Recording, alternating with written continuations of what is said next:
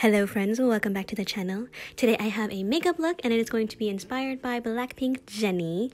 She wore this look during the Chanel Pharrell launch party and oh my god, when I saw pics from this event, your girl Jennie been looking extra sexy, so I had to recreate this.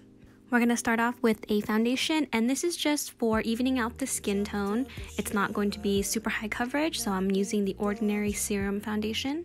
I love this foundation because it gives good coverage without ever looking cakey, and it feels really light on the skin. We're moving into concealer now, and I like to use my fingers to blend under the eyes for a more natural look. Some other places that I put the concealer are around the nose because I have a little bit of redness there, on my pimple friend that is visiting, and on the chin and forehead for some highlighting.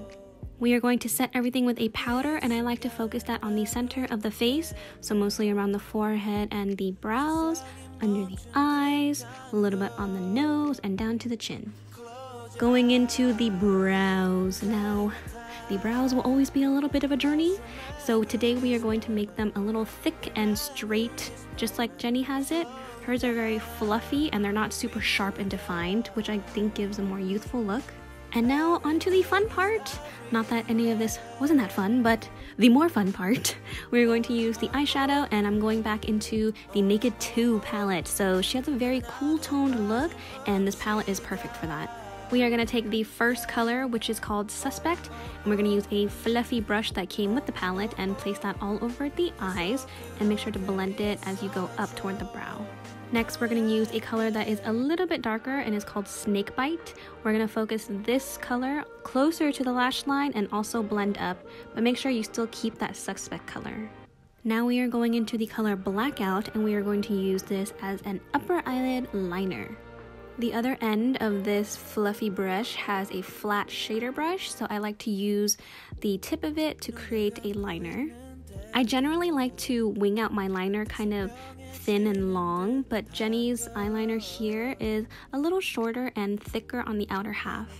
We're moving on to the bottom half of the eyes, and we're going to take a pencil and line the waterline, mostly focusing on the outer half and really getting into that inner corner. Really darken it up back there, or in there, over there, in there.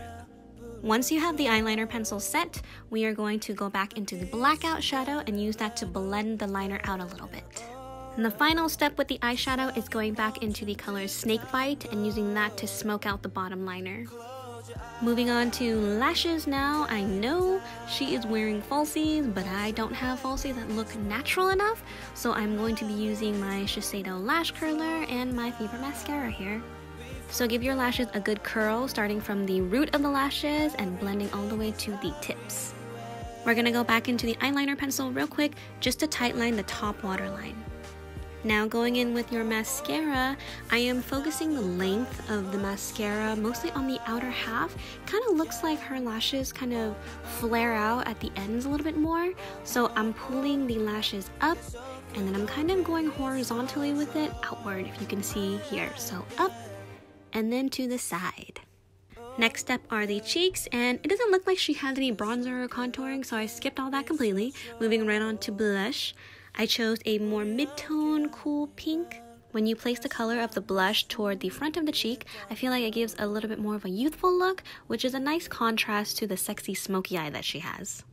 The pictures don't really show any type of highlight that she has, but I love my highlight, so I am going in a little bit with MAC's Soft and Gentle, a little bit on the cheeks, and of course, I cannot forget the nose.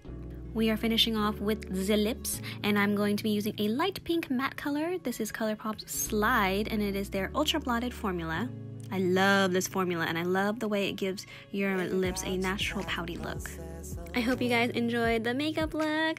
Oh my god, I enjoyed every picture that I saw of Jennie from this event. She looked so good. So I'm really happy that a bunch of people took pictures with her because we got to see her at all angles. Thank you so much for watching, and I'll see you guys in the next video. Bye!